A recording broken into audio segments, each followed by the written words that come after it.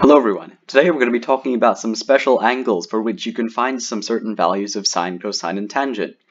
This video kind of relies on the fact that you know about the Pythagorean Theorem, which is in the core IGCSE mathematics syllabus. And the Pythagorean Theorem basically states that, let me get into pen mode first. The Pythagorean Theorem basically states that for any right-angled triangle with side lengths c being the hypotenuse and an a and b being the remaining two sides, that the side length of the hypotenuse squared is equal to the sum of the squares, a squared plus b squared, of the other two sides of the right-angled triangle. So this is where we're going to be basing our stuff from. Alright, so let's get down to business here. So what kind of angles are we talking about when I say special angles? Well, there are actually a bunch of angles that you can figure out the sine theta, cosine theta, and tangent theta for without a calculator. Normally, these kind of functions need a calculator to do for any kinds of non-special angles because it's very difficult to figure out just on intuition. For example, what are the side lengths of a triangle that has an angle of 57 degrees? What are the ratios here? You certainly don't know that. I certainly don't know that. I don't know how to calculate that. But, well, I suppose you just put that in a calculator. What's sine 57? You ask your calculator. But say in a non-calculator exam, such as the core math exam, you might want to know from heart, or you might want to know just for speed in a regular exam, the sine, cosine, and tangent values for some special angles. So when I say special angles, I am talking about the angles for 30 degrees, 40 to 45 degrees, 60 degrees. Even though such triangles like this and this, even though they're not really triangles because I'm talking about places where the angle theta might be 90 degrees or the angle theta might be 0 degrees, there are values of these functions for those kind of dimensions as well, and it's quite freaky, but it's something that you'll get used to. So I'm just going to talk about some special sine values for these angles only first. So these angles, 30 degrees, 45 degrees, and 60 degrees, or in fact you could also call them in radians. So say pi over 6 radians, pi over 4 radians, and pi over 3 radians. These trigonometric values all have special things. Alright, so first we're going to work out what are the trig values for 30 and 60 degrees. This is kind of based off the equilateral triangle and the properties of it. So say you have an equilateral triangle here. The goal here is to find sine 30, sine pi over 6, find sine 60, or which would be sine pi over 3, find cosine 30, which would be sine pi over 6, or cosine pi over 6 in fact, and find cosine 60, or cosine pi over 3.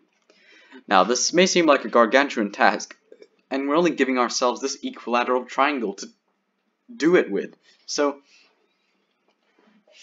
in actual fact, what I'm going to start with, I'm going to give each side a length of like 2, say, for example, and I'm going to split this triangle exactly in half, like this, making this line a bisector, a perpendicular bisector of our bottom side of the triangle. So we'll know that this length is equal to 1, and this length is equal to 1. And you might notice that this triangle, although every angle is 60, when you split it up, you get two right-angled triangles. We can actually work with those. So if we isolate one of the right-angled triangles here, we'll get that this has side length of 2, this has side length of 1, this will be 60 degrees, or pi over 3 radians, And this will be 30 degrees, or pi over 6 radians.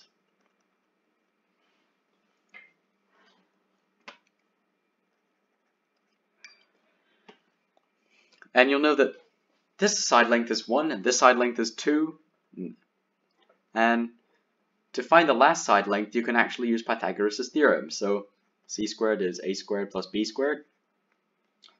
And c being 2, 2 squared is 1 squared plus b squared, or 4 is 1 plus b squared. Then 3 is b squared, and b is the positive root 3, because if it was a negative, you can't have a side length that's a negative. So, of course, that's not the case, but it's positive root 3. And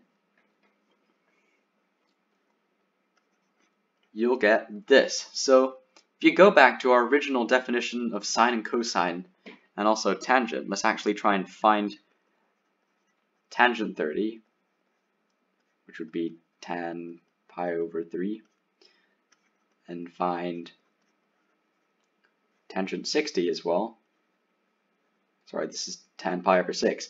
This would be tan pi over 3. We want to find all of these values. So we go back to our original SOHCAHTOA, and we'll find sine of a theta is equal to the opposite side of the hypotenuse side. So say we're taking our angle to be 30, or pi over 6. So sine 30 is equal to sine pi over 6 is equal to, well, what's the opposite side? The opposite side to this is going to be the 1, and the hypotenuse is going to be the 2. So it's 1 over 2. Sine 30, or sine pi over 6 radians, is going to be 1 over 2. Then these two sides also show up in when you're trying to find the cosine of 60. So the cosine of 60 here is going to be the adjacent side over the hypotenuse, so 1 over 2 as well. So cosine 60 is going to be cosine pi over 6, or cosine pi over 3 in fact, which is also going to be 1 over 2. And I'm just going to leave it at that I did this in this order. I want you to try and think about why I did that and why these might be the same. I'll explore it in the next video, but anyway, we shall see. And say, for example, we want to find sine 60. And when you're using sine 60, the opposite side will be root 3, and the hypotenuse will be 2. So sine 60 degrees, which is equal to sine pi over 3, is going to be root 3 over 2.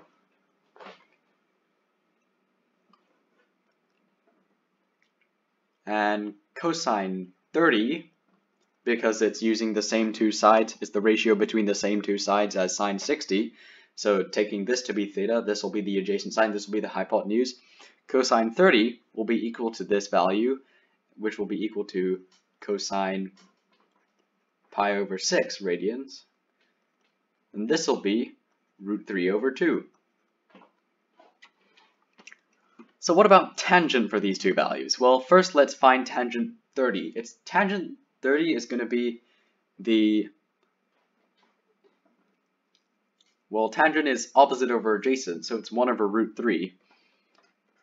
But normally we don't like to use our surd as a denominator, so we're going to multiply both sides by root 3 over 3, which is 1. And these two become 3, and you'll find that tangent 30 is root 3 over 3, or 1 over root 3, depends, whatever floats your boat.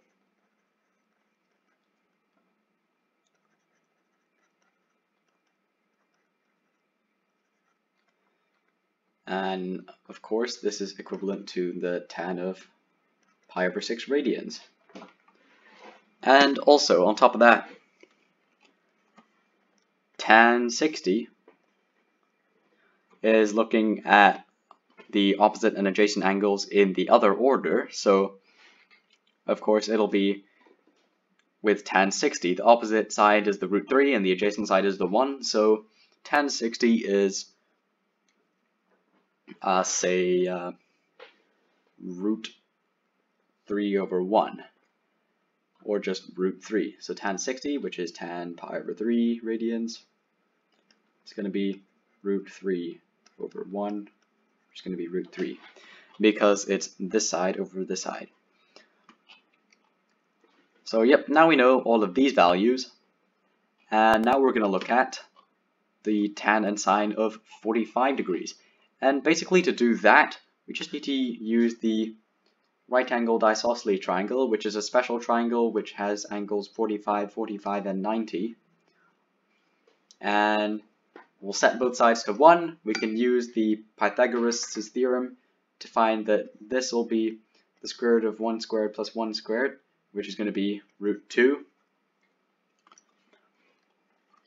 And so sine of 45 is going to be the opposite over the hypotenuse, or 1 over root 2. And you multiply both sides by root 2 over root 2, which is just equivalent to 1, so it's like multiplying by 1, and you'll get this is root 2 over 2. So sine 45 degrees, which is equal to sine pi over 4 radians, is root 2 over 2. And if you notice, if you look at the cosine, the angle, the side length for the opposite and the adjacent are the same. O is equal to A, and that means that cosine 45 will also be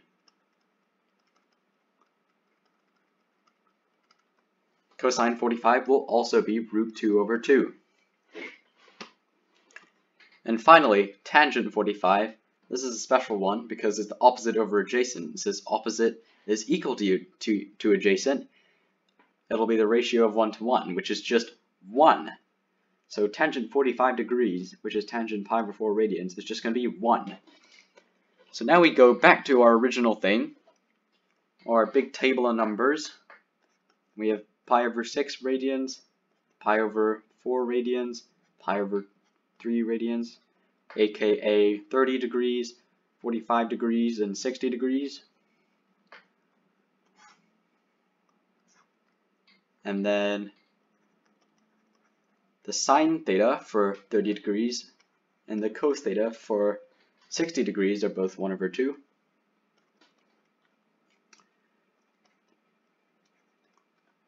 The sine theta of 60 degrees and the cosine theta for 30 degrees are root 3 over 2.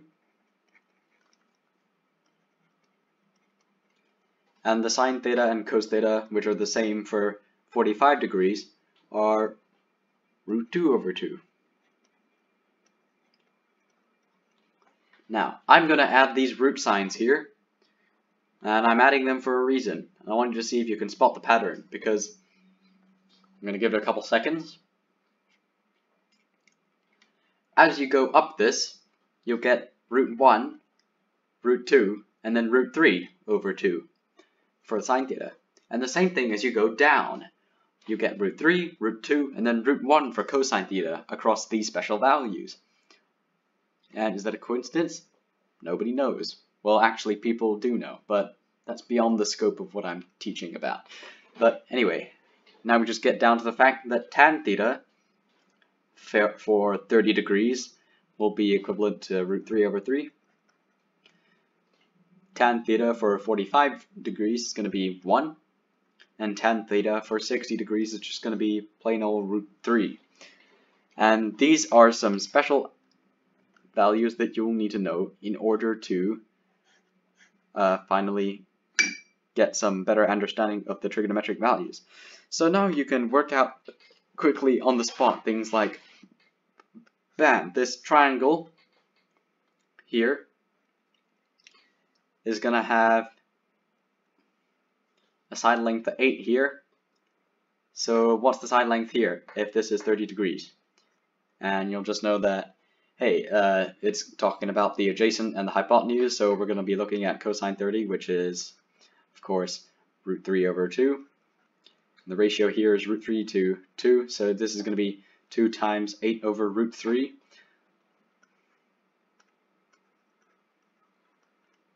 Or essentially, this is just 8 divided by cosine 30. And this is going to be 16 over root 3. So now you know instantly that this is going to be 16 over root 3. I'm going to give you a challenge problem which might be interesting. If you have a triangle here, and this angle is 30 degrees, and this angle is 60 degrees, but it's split in half, and you know that this distance here from the split in half is 2 degrees, 2 centimeters. What is this length here? This is a right angle. This is going to be 60 degrees split in half. And yeah. Alright, so this is quite a long video. In the next video, I'm going to be talking about something called the unit circle, which is basically a graph of a circle of radius 1 and why it's useful to learning more about sine, cosine, and theta. But until next time, thank you for watching.